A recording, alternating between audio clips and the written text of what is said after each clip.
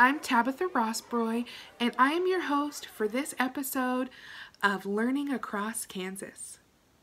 Learning Across Kansas is a partnership between the Kansas Department of Education and the Public Broadcasting Service. Together, we hope to ensure that you continue learning through the physical distancing and the health issues that are facing our society today.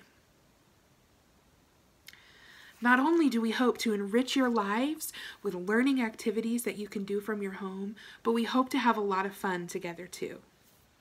Today on our episode, we are going to be celebrating Earth Day. We celebrate Earth Day all around the world on April 22nd each year. We have been celebrating together since 1970, which is 50 years of honoring our Earth on this holiday. Through that time, we have mobilized 1 billion people each year to take action to preserve and protect our Earth's most valuable resources. We have given a voice to environmental consciousness. And together, like we say in my preschool class, we can make a difference. Through today's episode, we hope to provide you with ideas that you can easily join in on using materials that are commonly found in your home. We have so much in store for you today. We are going to be learning about science and music and art and literacy and moving our bodies, all while practicing ways we can help the Earth for this Earth Day. Now, first up, we're going to pop on over to the lab of Mrs. Wynn and see what kind of experiment she has in store for us today. Hi, and welcome to our STEM lab here in WaKeeney, Kansas. I'm Mrs. Wynn, and I want to celebrate Earth Day with you. Earth Day is a great day that we can remember how we reduce, reuse, and recycle to help make our Earth a healthier place. Today, let's look at how we can conserve water. Yes, water. Water is a natural resource, and we don't want to use it up too quickly because we want to have plenty of water for years to come.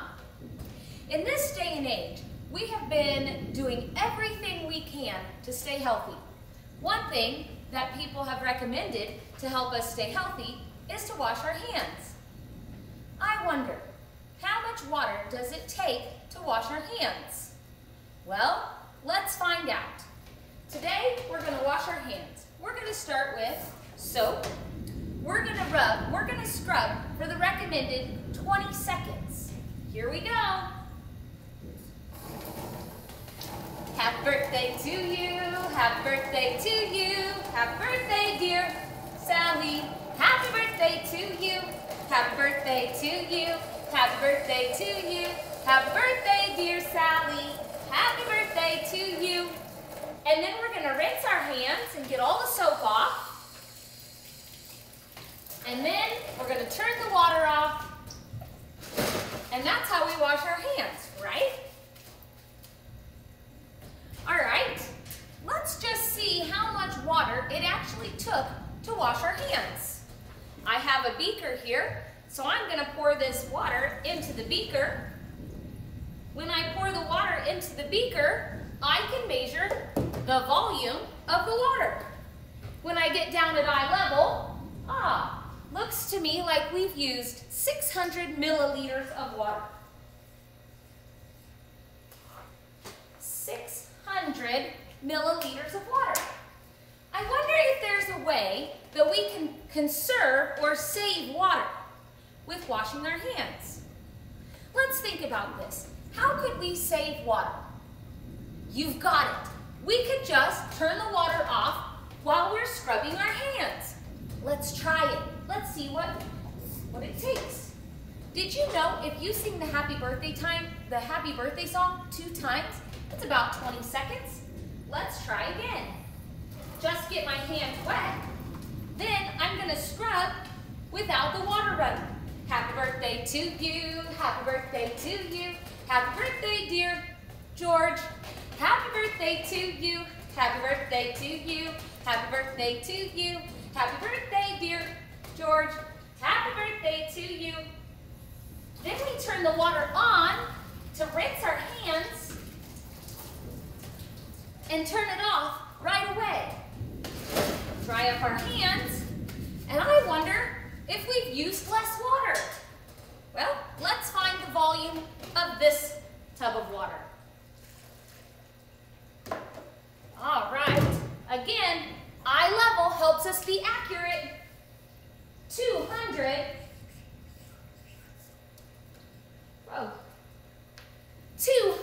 milliliters of water is all we used. So when we turn the water off, we only used 200 milliliters of water. When we left the water running, we used 600 milliliters of water. Which one helped us conserve? You're right, when we turn the water off.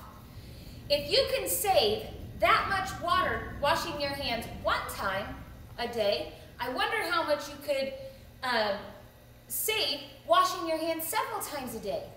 Or I wonder how much your whole family could save if you shared the information with your family. My challenge to you, to be a good citizen and turn the water off as you're washing your hands. And then see how much water you can save, and also try to share it with your family and see if they can save water too. Thanks for stopping by. See ya! Thank you, Mrs. Wynn. That was incredible. Science experiments are such an engaging way to learn about the things we can do to care for our Earth, like conserving water. Anybody at any age can help conserve water, and by doing this, we take less from our water sources and we save some of the energy and heat that it takes to pump water into our homes. It is now more important than ever to wash our hands. We can do that in a way that is both safe for ourselves and for the Earth. Kansas school buildings may be closed for the remainder of the academic year, but school is still in session. Keeping students engaged in the learning process during this extraordinary time is critical for their ongoing success. We salute our teachers, parents, and guardians who are committed to ensuring their students finish this year strong. We're all ready for our lives to get back to normal, but until that time, Kansas students, keep learning and keep working towards your goals. Together, Kansans can. We are now going to hear from music teacher Mrs. Nobach as she shares an original Earth Day song for us. Then we're going to hear from art teacher Mrs. Clark as she shares an easy activity to do with recycled materials. Hello, boys and girls. My name is Mrs. Nobach, and today's lesson is on Earth Day.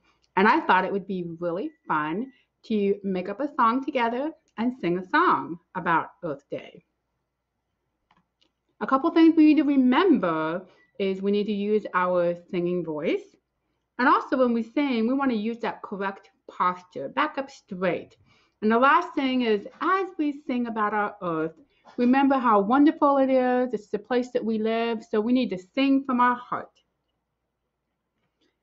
The song we're going to use today is a very familiar song you might have heard of. It kind of goes like this. Do do do do do do do do do do do.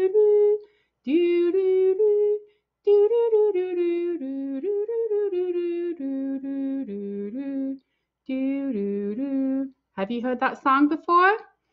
It's called Are You Sleeping? So what we're going to do is we're going to put our own words in there, and it's going to be about the Earth. Look at the words on the screen, follow and sing along with me. This is Earth Day, this is Earth Day, let's do our part. This is how to start, recycle and reuse things, appreciate its beauty for all time, for all time. Wonderful job, boys and girls. All right, so now we know a song about Earth Day. I would like for you to sing it to your family and friends. Remember, use your singing voice, nice singing posture, back up straight, and also to sing from your heart. Thank you very much for listening to me today. This is Mrs. Nobach. Have a wonderful day. Hello, artists. My name is Mrs. Clark, and today we're going to talk about the ways artists reduce the amount of waste that's created by recycling items in their artwork. You might find some recyclables around your house that you can use to make a creation of your own. And we're going to be focusing on two artist behaviors: stretching and exploring, and envisioning. Stretching and exploring means to think about things differently, beyond their normal limitations. So we're going to look at everyday items that you might find around your house and stretch and explore how they could be used in an artistic way. And then envision some projects that you might be able to make at home. Some artists only use recycled materials in their work. What kind of items can you collect at home to use to make art? You could take a food cardboard box, cut it open, and find a surface for painting or drawing inside. I painted flowers I saw in my spring garden. Or perhaps you could use the piece of cardboard left over from underneath your frozen pizza to make a mask, like this child's mask. It was made from cardboard, crayons, and scraps of gift wrap, and even the inside of a granola bar wrapper that was shiny to create the hair. You could create a sculpture with toilet paper tubes, old greeting cards, or even plastic items that can be sanitized. Don't have any tape or glue at home to attach those items? No worries. You can make a cut or a slit in the side of your cardboard item and attach another piece on top. Slide it through the slit. Create your own sculpture. If you'd like to paint and you don't have paint at home but you have water-based marker, you can add a wet brush to create the look of paint in your artwork. Or you can make your own paint with a little bit of coffee grounds and hot water. I let it set for 15 minutes and then painted some of my favorite things. Remember, these artistic skills to stretch and explore and to envision are the same creative processes used to make innovative discoveries in lots of different fields. So whether you're going to become an engineer, a scientist, work in the field of technology or design, you can benefit from exploring art at home with recyclable materials and practicing stretching and exploring and envisioning. Happy creating, artists! Thank you, Mrs. Nobach and Mrs. Clark, for teaching us fun ways to think and to practice how to reduce, reuse, and recycle. That song is going to be stuck in my head, and I'm glad because it talks about ways that I can care for the planet that I love so much. Hey parents, you're doing great! With Kansas school buildings closed and homes being turned into classrooms, parents and caregivers have expanded their roles in their students' learning. This is a new experience for most of us, so let's show one another a little grace. When you and your students start to feel overwhelmed or stressed, take a break. It's really okay. Keeping students interested and engaged in learning is the key to success. Remember, you have an entire community of fellow caregivers and teachers to lean on. Reach out. Together, Kansans can. In the next segment, you are going to join Mrs. Rogers as she teaches us about plants and about phonics. I want you to pay special close attention because when I see you after the segment, I'm going to ask you an important question. And that question is, what do plants need to grow? Can't wait to find out your answer. Well, hey there, friends. I'm just doing a little bit of gardening today.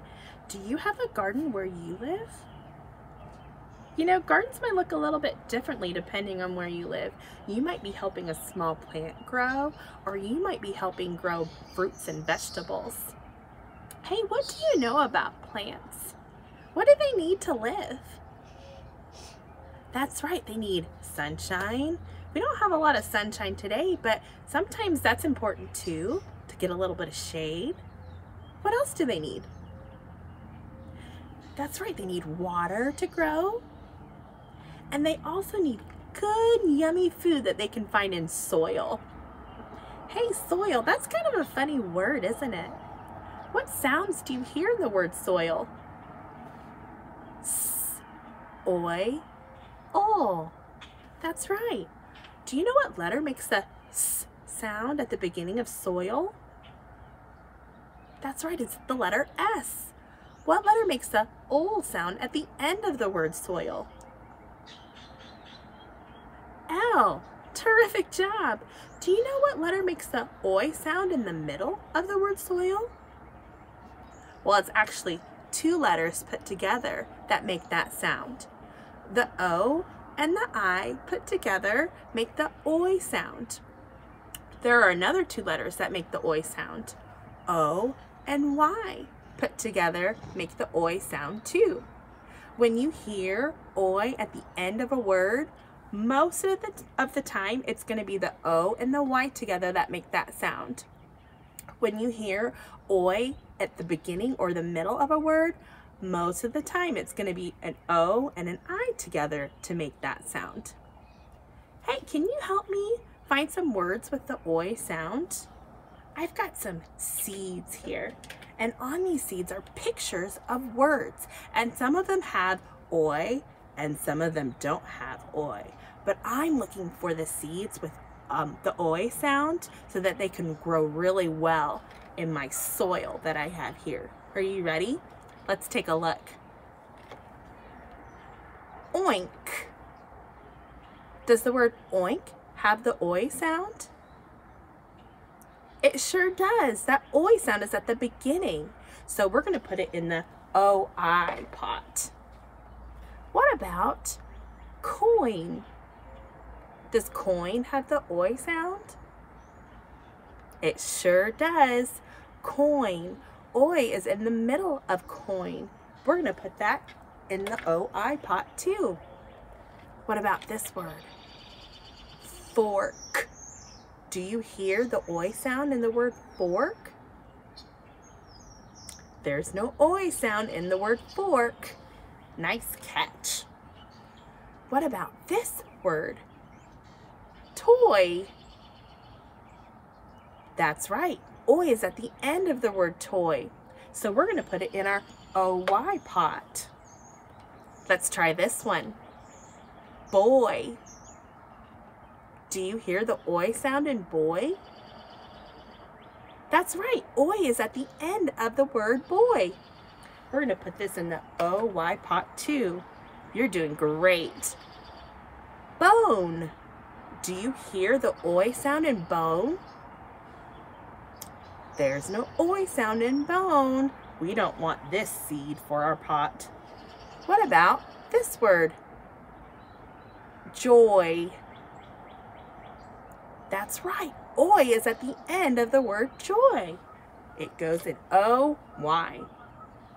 What about stop? Do you hear the oi sound in stop? There's no oi sound in stop. We don't want that seed.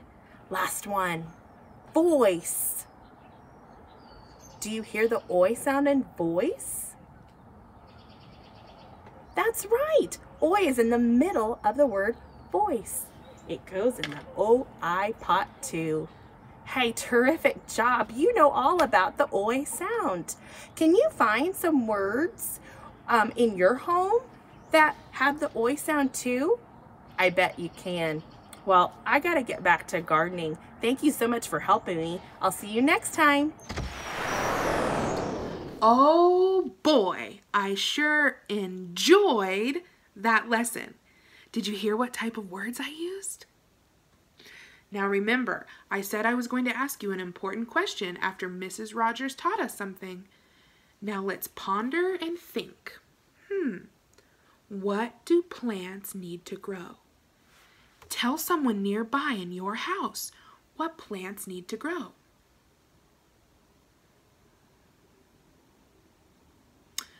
If you said water, sunshine, and soil, you were right, and I'm going to teach you a way to celebrate that knowledge.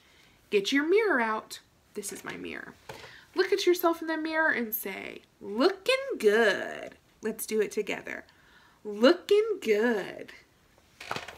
In our next segment, we are going to hear from Mrs. Baugh. She's going to get our bodies moving and talk to us about caring for our earth. Let's go. Hello, everybody. Today I am here to share with you a physical education lesson. This lesson is also going to help us to learn more about protecting our environment. So the name of our lesson today is Protecting the Environment, okay? It's very common that we humans throw down our trash and we leave it. We don't put it in the right place, and that's not good. Not only are we harming our environment, but we're also damaging the living conditions for our creatures that we share this world with, okay? So today, we are going to pretend like we are cleaning up a beautiful lakefront somewhere in our state of Kansas. On this lakefront, people have left a lot of water bottles and some styrofoam. I know what you're thinking, this isn't styrofoam. You're right, it's not. This is a t-shirt, but I'm going to pretend like this is styrofoam, okay? Styrofoam is not something we should recycle, but water bottles are, okay? So I also have two containers behind me. One says trash and one says recycle. So for this physical education game, I'm going to use something to pick up my trash and put them in the right containers. I'm using spatulas. You could use whatever you have in your house that's going to keep you from using your hands to touch the trash. Because when we help with our environment and we help clean up, it's important to use gloves or something so that you're not touching the trash. So I'm using these because I had these in my house. You could use whatever you wanted to play this game. It's important though that you make sure you ask the grown-ups that you live with if it's okay for you to use those items, okay? So I'm going to show you now how we're going to get our bodies moving as we pretend to clean up the shore of the lake, okay? I have a watch that I'm going to set a timer on for 1 minute, and for 1 minute I'm going to see how many pieces of trash I can pick up and put in the right place, either in the recycle bin or in the trash can. Remember, my foam is going to the trash, my water bottles is going to the recycle bin, okay? So we have 1 minute. Ready, go. Oh.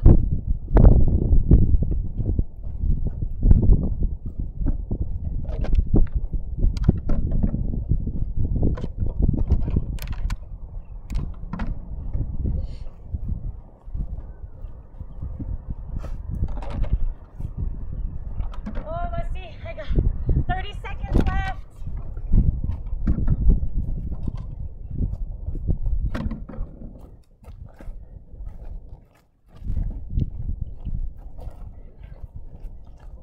How much time? Oh, 20 seconds.